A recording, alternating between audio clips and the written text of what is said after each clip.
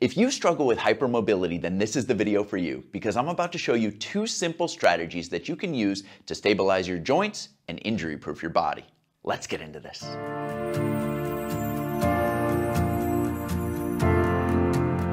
Joint hypermobility or joint laxity is actually a super common issue, and it's not necessarily a problem. It's very commonly seen in children, and many times these kids will grow out of their hypermobility as they get older.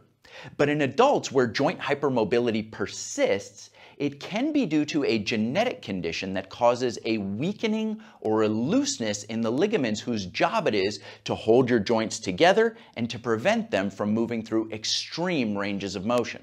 Hypermobility only really becomes a problem and steps into the realm of joint hypermobility syndrome when it's accompanied by other signs and symptoms. The most common symptom of this syndrome is, of course, pain in the joints and muscles, but you can also have clumsiness and balance problems. You can have feelings of dizziness and even bouts of fainting. You can have bowel and bladder issues, stiffness in your joints and muscles, and then there will very often be a history of injuries to connective tissue, things like sprains, strains, and dislocations. Thankfully, there's a straightforward test called the Byton Score that can quickly provide a strong indication as to whether or not a person has joint hypermobility syndrome. The Byton Score uses 5 simple joint motions to assess the regions of the body that are most commonly affected by hypermobility issues.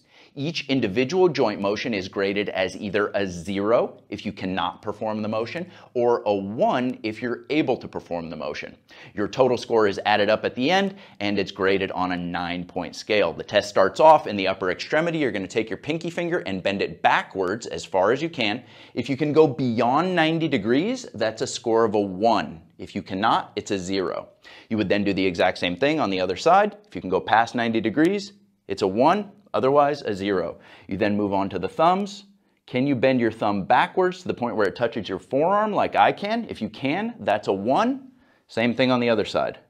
If you can get there, it's a 1. If you can't, it's a 0. We then move on to the elbows. You're going to straighten the elbow as far as you can. If you can go past a straight line into elbow hyperextension, you get a 1. If you cannot, it's a 0. Same thing on the other side.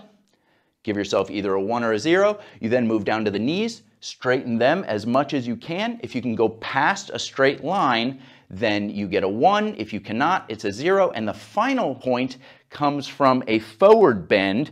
And if you can get your palms comfortably resting on the floor, you get a 1. If you cannot get your palms to the floor when you go into that forward bend, you get a 0.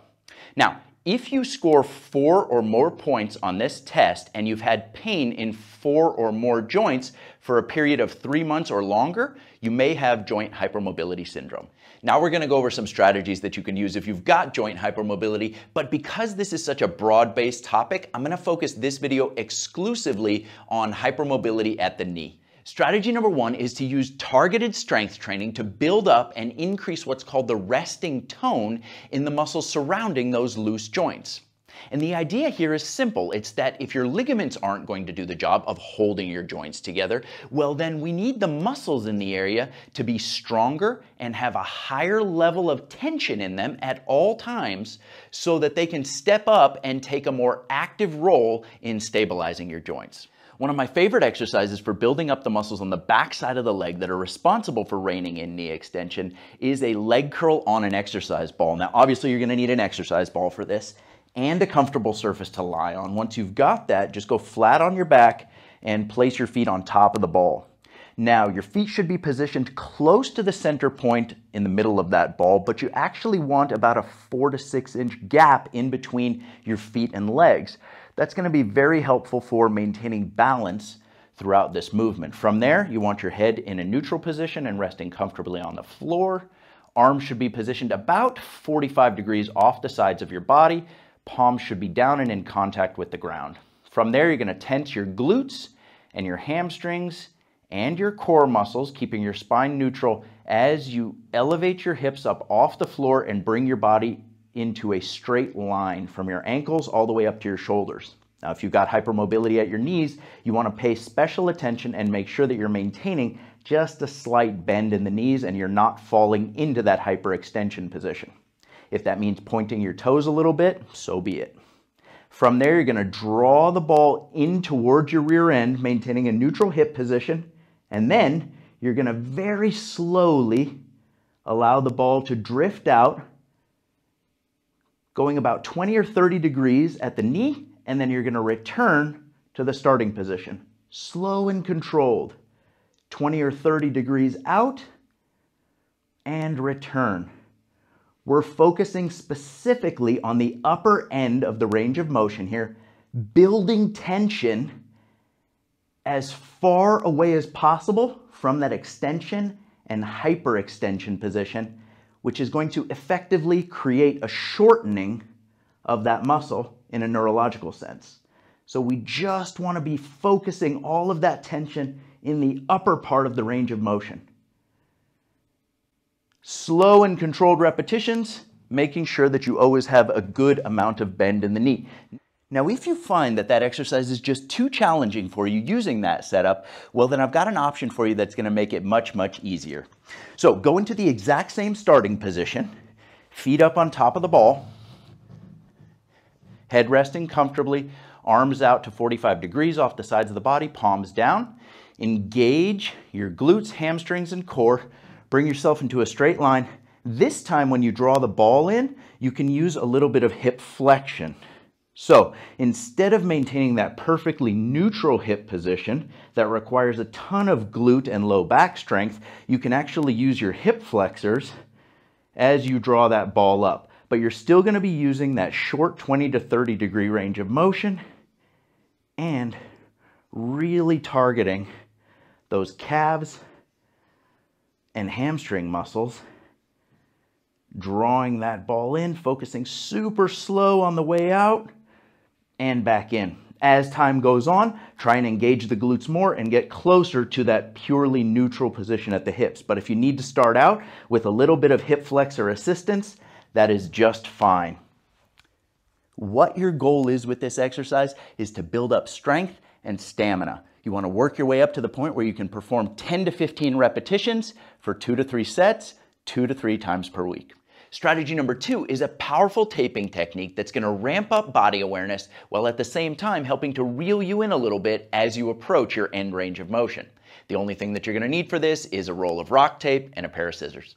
When taping for hypermobility at the knee, we're going to be using a single strip of rock tape, and that tape is going to run from the center point in the belly of the hamstring muscle right about there, down across the back of your knee, and it's going to attach here to the upper portion of your calf. So take your roll of rock tape, measure from point A to point B, and cut your tape long enough to cover that distance. And then, as always with rock tape, you want to go in after the strip has been cut and radius those corners. That's going to help make sure that the tape stays on longer and it doesn't peel off prematurely by catching an edge. And then with the application itself of rock tape, you want to make sure that it's going onto skin that is clean, dry, and free of all lotions, creams, and moisturizers. Once you've got that set, you're going to take your strip of tape, go down to the last 2 to 3 inches of tape, and you're going to tear through the backing of the tape and peel away that edge. Leave the rest of the backing on. That is important. Then you're going to find the center portion of that hamstring muscle, right in the middle there, and you're going to aim that exposed tab of tape right dead center there. You're then going to take your tape backing and you're going to rub right over that little section, which is going to heat it up and activate the adhesive. Now this next part of the application is the most important part. You need to make sure that the knee is bent to about 5 or 10 degrees while the tape is going on. So 0 degrees is there with the knee completely straight. For a person who hyperextends, you're actually going to be going beyond 0. So this is going to require some attention to detail. So straight, 5 to 10 degrees of bend, that's your sweet spot. You're then going to go down and grab hold of the remaining backing of the tape, and you're going to begin peeling that away with one hand as you take the index and middle finger of the other hand, and you're going to apply about 20% stretch to the rock tape as you lay it down while moving down towards the calf. So just a very slight stretch on the tape. When I get down to those last 2 inches of tape, that part is going to go down with no stretch whatsoever. And then I'll take the backing and rub to activate the adhesive. Now, because that tape went on with the knee in a 5 to 10 degree bend, it means that every time I go to extend my knee, the tape is going to give me a very slight pulling sensation. It's going to increase my awareness as I approach end range, which can help to recalibrate your brain and reset what feels like the end point at the joint to you. Kinesiology tape is such an effective tool for these types of problems, and the reason for that is the sheer volume of stimulus that the tape can provide. See, it's on you 24 hours a day, so literally with every step that you take, your brain is getting biofeedback about this new position that we're trying to create. Now, obviously, if you've got joint hypermobility, you're going to want to wear the tape on the backs of both knees, and the good news is that a single application of rock tape can stay on for 3 to 5 days at a time. Rock tape is the only brand of kinesiology tape that I recommend, and if you need to pick up some rock tape, you can click the link in the upper right-hand corner of your screen. I'll also put a link for it in the description down below.